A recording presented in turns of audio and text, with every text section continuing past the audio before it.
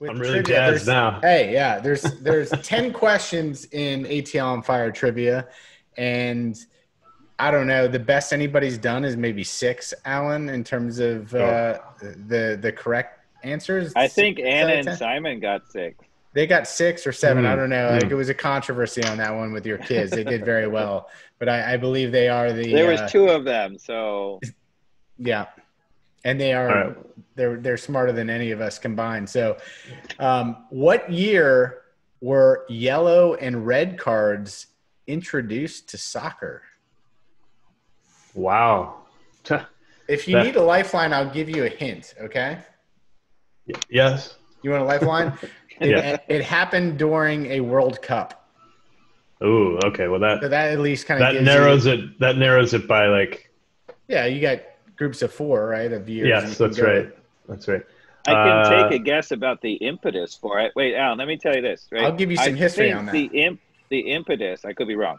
It could be totally talking out my whatever. But I think the impetus, there were a couple of Uruguayan teams that were very, very physical, and they just started basically to use the foul basically to, nullify any kind of, advantages. And I wouldn't be surprised if it came about to try and That's part of the story. I'm going to get, once you answer, I'm going to give you the background on it, because I'm supposed to have knowledge, but I've researched this.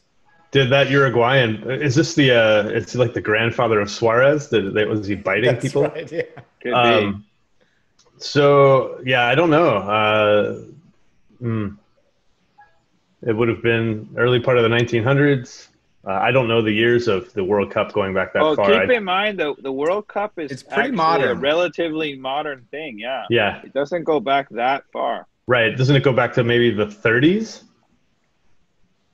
Something like that. I'll say 1950. Not too far, if that's 20 years off. It was in 1970, the FIFA World Cup in Mexico. In Mexico City? The yellow and the reds were introduced. The concept was actually from a guy named Ken Aston, who is an Englishman who passed away in 2001. But his roots in I guess refereeing are pretty long. He reffed a lot of games that included like Argentina, England back in the day, and a lot of these games were really heated, and some of the things just politically, whether it was Chile versus Italy at the time, were creating a lot of angst before these games started. You kind of knew it was going to get chippy, and I believe during the FA Cup in like 1966 or something like that, he was a ref, and one of the controversies about it is they would write people's name down when they booked it, but it wasn't like a public demonstration that they had been cautioned. The ref was like writing it down in his book, and I believe it was both of the Charlton brothers, Jack and who's the other one? Bobby got booked, but it wasn't disclosed until the game was over that they had actually been written up in the book, right? And so there was some kerfuffle about that. And so as Ken Aston was thinking about this problem, he was like driving through the streets of England and was at a stoplight, and it turned yellow and red. And he kind of had the vision of like, yellow is like, hey, slow down, and red, you're out of here. And that supposedly is the story that I read online. Take that with some truthiness, but that's how the concept came to be. Interesting. That's interesting. We here on the ATL on Fire podcast, we only know a little bit about MLS, but we know a lot about the history of cards. That's right. I actually have a teammate out here who received 2 yellows in the same match, and the referee forgot that he was carded already. Yeah, it's pretty impressive. So in U.S. soccer refereeing, going into 2020, how many grade levels are available for refs? How many different distinctions of refereeing are there in terms of licenses or groups of where I'm going to go with who cares? Well, that's a good answer. I think Matt Noop would know that answer. I figured Dave would actually know this. Phone a friend. Just shoot. I'm going to go with 5. Spot on. That's correct. That's what I was going to guess too. Wow. It was previously. I had no idea. Yeah, it was previously 9 grades, and now they've grouped those into 5 to make it easier. Where I remember when they changed that. Yeah, grassroots is like 9 to 7 have moved into that. Regional 6 to 5 have moved into regional. National 3 to 4, and then I guess pro and FIFA are both 1 and 2s, which is like the highest level. All right, Alan proving that the FC Cincinnati fans are not shite. So moving from refereeing to coaching, U.S. soccer coaching licenses include designations of grassroots, D, C, B, youth, youth A, and pro. Is that true or false? 50-50. I'm going to go with false. It's actually true, which I didn't know that either. So I don't know, Dave, you know anything about coaching licenses? Because I was kind of curious about this as the positions open in Atlanta United. I was going to kind of flex. It sounded right, but I was like, there has to be a trick there. Maybe. Yeah, but more importantly, the next question is how much does a pro license cost? So if you want to go through all the programs and become a pro, which I guess would be like division, grade 1 or 2 in the traditional sense. What do you got to pony up in terms of cash? Is it more or less than $6,000? This is for the coaching license? For a pro, if you are able to go through all the classes and you want to be a pro and you've done all your homework, you still got to pay. $6,000 is a very arbitrary number to pick. That's what we do here on Trivia. It almost feels like that's the number you have to spend. But is I'm it more or less? I'm going to say more. It is more. It's $10,000 for a pro license. How weird. Yeah. It's very extensive. When you get up to the higher licenses, you actually not only have to, show proficiency in certain coaching things and drills and stuff, but you actually have to perform them. You have to be able to demonstrate certain skills to show that you can, you're able to demonstrate those in coaching capacity. Yeah, in my research, it was interesting. And it seems like the coaches have to have some level of knowledge and licensing from the refereeing standpoint as well, whether that's like learned in like it's wavered in some capacity, but they have to prove that their understanding of how the game is officiated is proficient.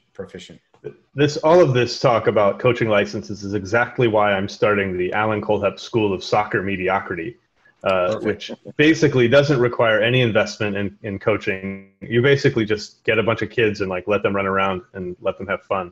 That's my style of coaching. That's excellent. That's actually how the game was intended. Yes.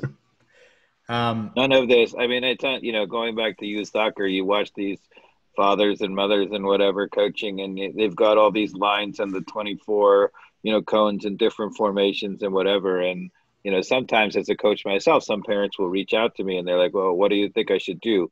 I said, put a goal at either side, get 2 or 3 players on the field and tell them to have fun. Yeah. Make sure they touch the ball a lot. Yeah. Question number 5, Alan. Who is the coach of the Montreal Impact? Wow. That's an easy one. I know that one. Softball. Yeah. The coach came to the club this last year and said he wanted to coach. They didn't even go out and try to acquire him. Is that Thierry Henry? Yes. You got it. 1-0 to the Arsenal. 1-0 to the Arsenal. Well done. The penalty kick, or PK as we call it, was introduced before or after 1900? The penalty kick. Mikey Dobbs reached the end of the internet. Wait. Mikey Dobbs. I keep struggling to find 10 trivia questions, but this is a good one. Clearly gone. Now, Mikey Dobbs, what did you discover there at the end of the soccer internet? Are there little rainbow people? There's unbelievable stuff researching that's why I love doing this, because it's fascinating.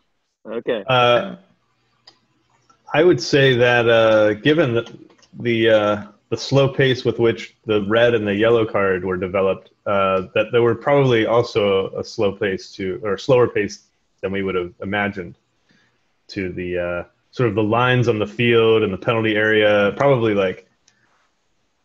goalkeepers didn't have an area or something like that. Whatever Sylvester Stallone was doing in the goal back then. There wasn't... Walkabout. I'm going to say after. After. You're wrong. It was in 1890 or 1891, I believe, that it was introduced. Ooh. Yeah, and it was actually invented by a goalkeeper, I guess, a business named William McCrum. What kind of goalkeeper invents a penalty kick? Yeah, I don't know. He's an Irishman. That's incredible, right? That goalkeeper should be, thrown out of the goalkeeping fraternity.